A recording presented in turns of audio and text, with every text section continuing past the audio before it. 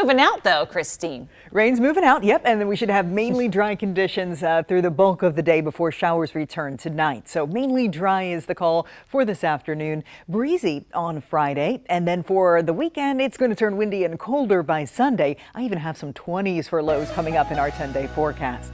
Here's our News 8 Storm Team forecast today. Showers ending this morning. Might see a little bit of clearing, 44 degrees. For the afternoon, clouds fill back in, so increasing clouds. 60 will be the high. And then this evening, we'll see some showers developing once again, especially late evening into early tonight.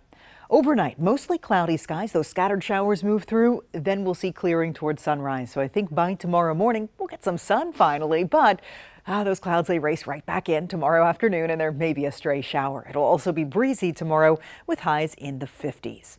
Here's a look at your currents. Lots of 40s on the map, 39 degrees in Lebanon. We have 46 for Gettysburg, though, and 43 in Carlisle and Chambersburg.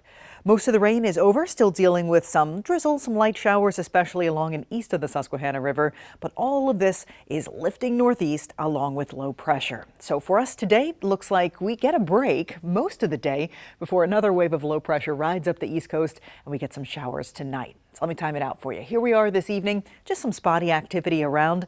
Overnight, that's when a band of showers comes through, and then that will move to our east by tomorrow morning. So look at this. We get a little sun in here early tomorrow, but the clouds, they come back in the afternoon, and there's those spotty showers.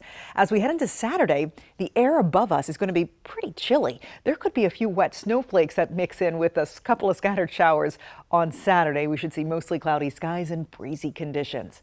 Here's a look at the predictor estimated rainfall totals, though. For the next couple of days, it's not going to be a lot of rain. So if you do see some showers, most spots are going to pick up about 1/10 of an inch to about 1/4 of an inch of rain.